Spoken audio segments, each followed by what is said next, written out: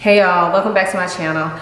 So today we will be doing a little Sephora haul. Now this haul is really because of one product which we're going to get into. I saw this product, I saw it on somebody's video, I can't remember who, but I was very intrigued. And so I started looking it up on Sephora, and then I realized I had enough points to get one of the $100 rewards, which is shameful, but I did. So I cashed in my points for the $100 reward certificate. So basically I ended up paying just a little bit for this stuff, and I was pretty happy with that. So I'm gonna show you guys what I got. It's right here. And I picked this stuff up in store. There is one thing in here that I got online because I went in store the other day to get this separately before I got my reward. And they didn't have it because I think it's on sale, it's on clearance now. So I picked it up online. So we'll just go ahead and start with that so you guys will know what I'm talking about. So the item that I ordered online is this Kat Von D Everlasting Liquid Lipstick, and this is in the shade Malice. And this is inspired, like so many other purchases, by Miss Kiko Beauty, or I think I pronounce it wrong all the time. Her name is Marguerite, but I believe it's pronounced Kiko Beauty. Correct me if I'm wrong, girl. But she did a video talking about her favorite orange lipsticks, and I love that video so much. You guys definitely need to check it out. But it reminded me that I used to love wearing orange lipstick, and I haven't worn it in years. So one of the ones that she featured on there was this color, and it's Malice. And I thought it looked gorgeous on her, and our skin tones are similar. I'm darker than her, but we do have similar skin tones, so I figured this would look good on me too. So this is what it looks like. Ooh, pretty, pretty.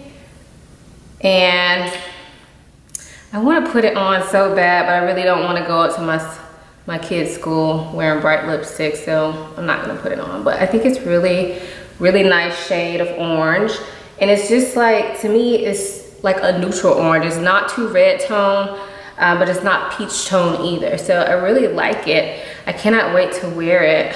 I really want to put it on now. Oh well. So for the rest of the items, we're not going in any particular order. I'm just pulling literally out of the bag, and what comes out comes out. So the next item that I pulled out is a moisturizer, and I actually finished my daily moisturizer that I've been using.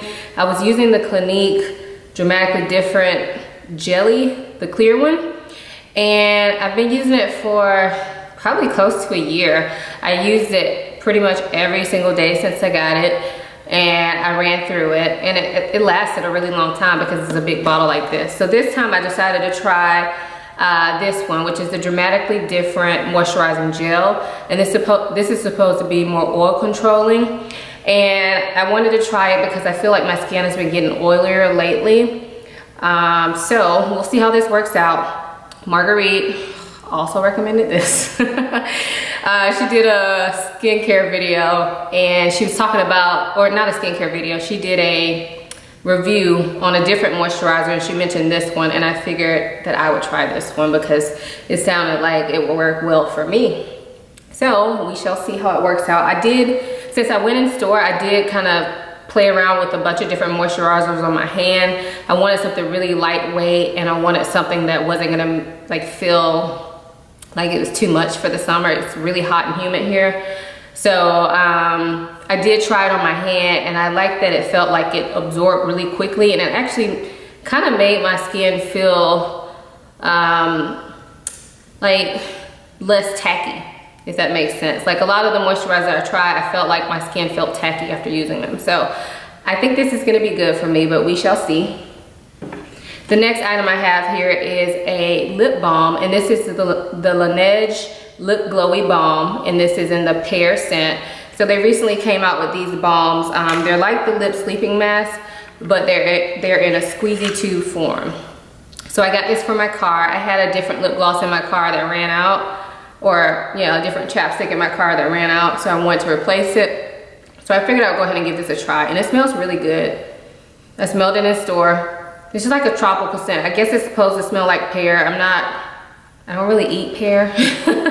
So I don't know how close it is to pear, but it does smell really sweet and tropical and great for summer. So So the next item that I pulled out is actually another item from Laneige, and this is the Water Sleeping Mask, and it's in the lavender. So I think this has been out a long time. I'm not sure, I've never tried it, but I wanted a hydrating mask because I've been using a mask that I don't really want to tell y'all about yet because I want to share it in favorites. But I've been using a mask every week, and I feel like after I do that mask, I want to put on like a hydrating mask. And I used to use the Glam Glow Thirsty Mud, but I ran out of that a while ago and I never repurchased it. So I kind of been keeping my eye out for a hydrating mask, and I saw this one and I felt the texture and I think it's gonna work well. But this is what the bottle looks like. They give you a good amount of products, 2.3 ounces. And I think this is only $25. So I like that the Laneige skincare is reasonably priced. I mean, that's kind of close to even drugstore prices. So maybe a little bit higher than drugstore, but not like horribly priced like a lot of the skincare in Sephora. So we shall see how this works. Let me show, oh, it's sealed, so I'm not gonna show you, but it's like a jelly, water jelly texture. If I can find a picture to insert of how it looks inside, I will, but I don't want to open it. It also comes with this spatula, and I smelled this in the store, and it smells like very calming because it's lavender scented. Now I was a little bit hesitant to get the lavender one because I'm like, okay, fragrance in my skincare, I don't know how that's gonna be. But I decided to just go ahead and try it. So the directions just say to apply this across the face and then leave it on overnight and rinse off in the morning. And so it sounds pretty much like what the Thirsty Mud was too. So I am looking forward to trying this out. Also, while we're talking about that, I was thinking about getting the Jet Lag. I think it's like a hydrating mask by Lazy Sunday or Sunday Morning or something, I don't know. But I feel like it's been like all over social media, so I'm sure you probably have seen it. You guys let me know if you've tried that, and if you've tried this, let me know what you think of the two. Because I was really thinking about getting that in the mini size and trying it out, but then when I was in store, I saw this and was like, I think I'm gonna try this one instead.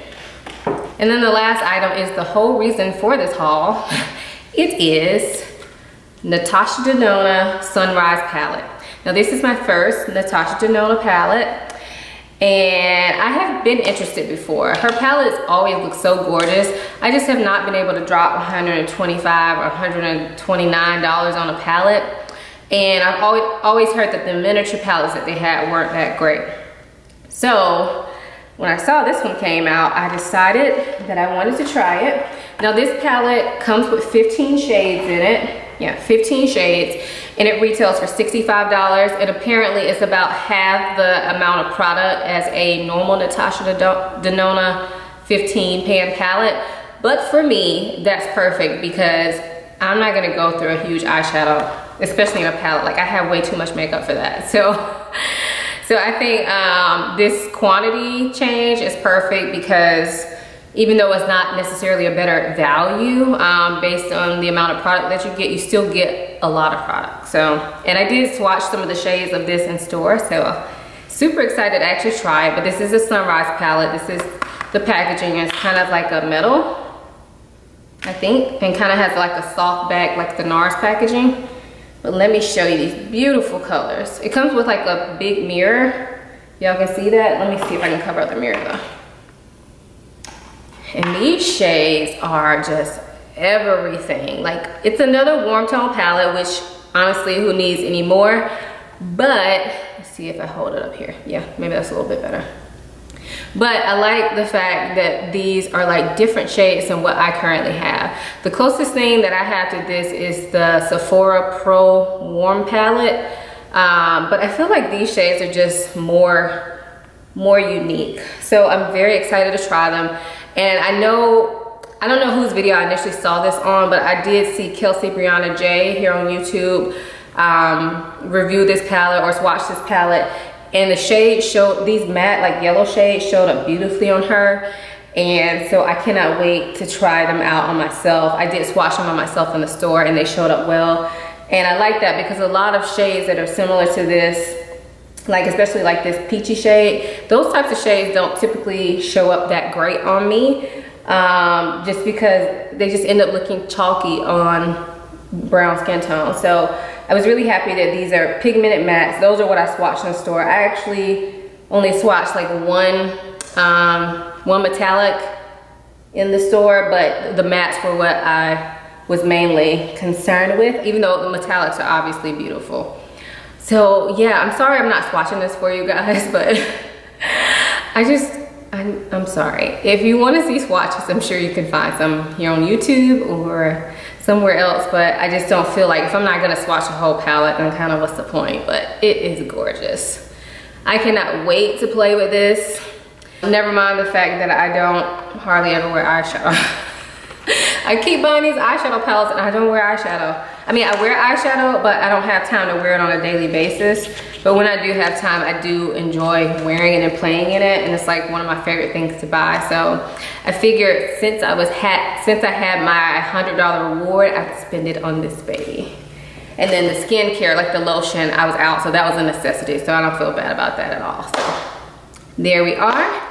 So I hope you guys enjoyed this video. I know I don't do Sephora hauls as often as I used to, but I do still enjoy shopping at Sephora, and I do still enjoy my makeup. I just am not buying it as much as I used to, which was way too much. So let me know if you guys own any of the things that I picked up and what you think about them. Share it in the comments below so we can have a conversation, and I'll see you in the next video. Bye.